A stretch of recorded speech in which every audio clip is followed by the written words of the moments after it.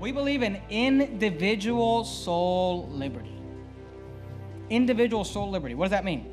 That's why the Anabaptists, right? That's why those Paulicians and those Waldensians, that's why those people did not join themselves with the Roman Catholic Church, did not join themselves. That's why the believers, the New Testament believers that came from the apostles, did not join themselves with Constantine the Great. Why? Because we believe that you cannot legislate Christianity.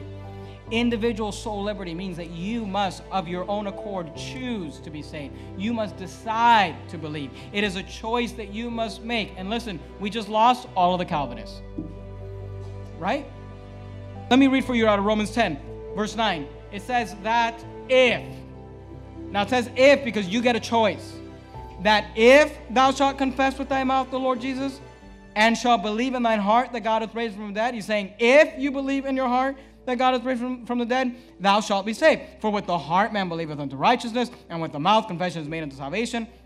For the scripture saith, whosoever believeth on him shall not be ashamed, for there is no difference between Jew and Greek, for the same Lord over all is rich unto all that call upon him. Romans 10:13. For whosoever shall call upon the name of the Lord shall be saved.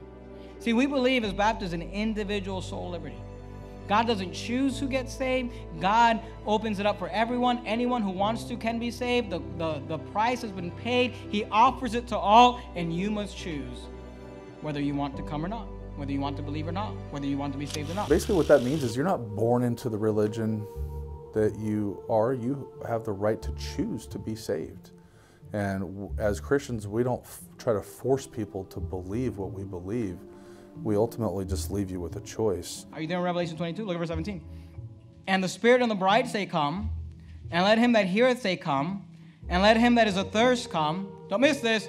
And whosoever will, let him take of the water of life freely. See, we believe in individual soul liberty. You want to be saved? You can be saved. You want to reject it? That's between you and God.